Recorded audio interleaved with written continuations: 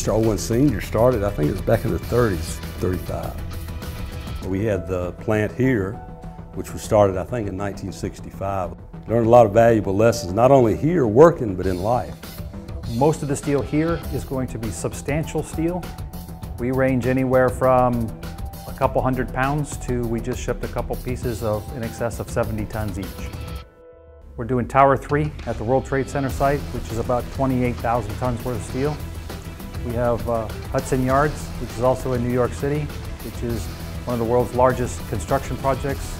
A couple different schools for NYU.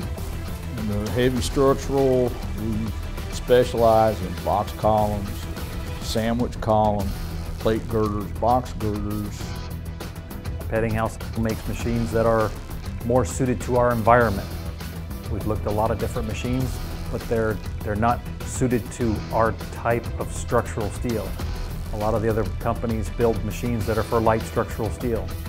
Peddinghaus builds more machines that are for heavy structural steel.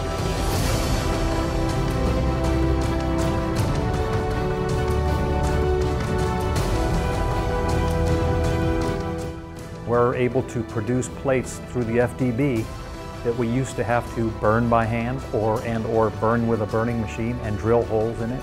Now the machine will put these parts out. It will actually mill slotted holes, which reduces the amount of bolts that you need in a building.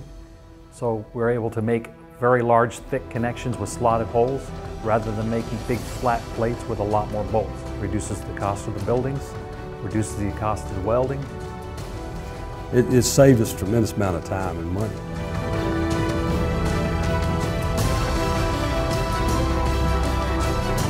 The 1250D drill, it produces pieces 30% faster than the 1250B.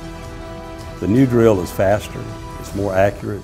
You can run a lot more material from it. I like working with Peddinghaus because they work with us.